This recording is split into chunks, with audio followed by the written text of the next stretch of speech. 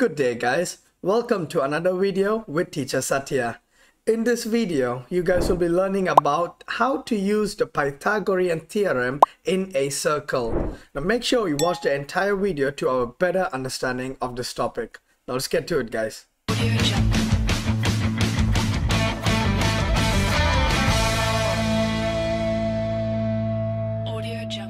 Alright guys, so we know that the tangent radius property states that a tangent to a circle is perpendicular to the radius of that circle. Now what this means that the triangle created will be a right angle triangle, hence we can use the Pythagoras theorem. Alright guys, now let's take this understanding and solve few questions. Now again, in this question, what we see is that BM is the tangent and BO is the radius. Therefore, this angle right here will be a right angle. Alright guys. Now, Pythagoras theorem states that a square plus b square will be equal to c square, right guys, where c is the hypotenuse and the hypotenuse will always be the opposite to the right angle. So in this case, opposite to the right angle will be side OM. Alright guys, now let's take this understanding and solve this question right here. So we have a is r square plus 8 square is equal to 10 square, right guys.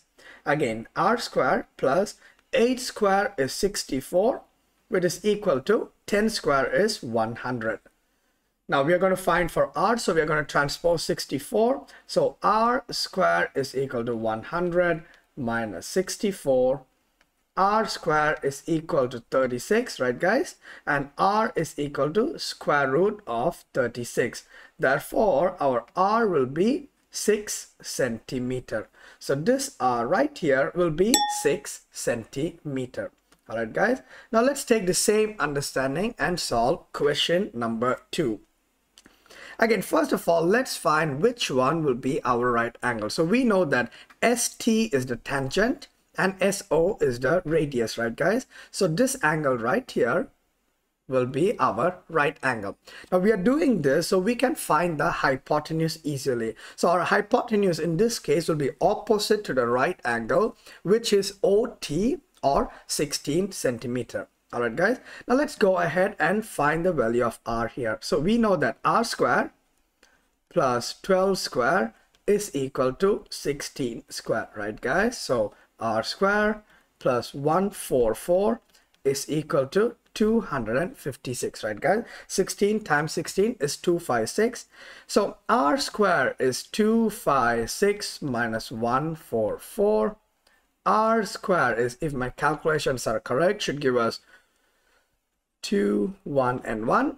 So r is equal to square root of 112 centimeter. Now I'm not going to use a calculator, so you can leave it as a square root, or in some question they'll tell you to convert the square root into a decimal answer.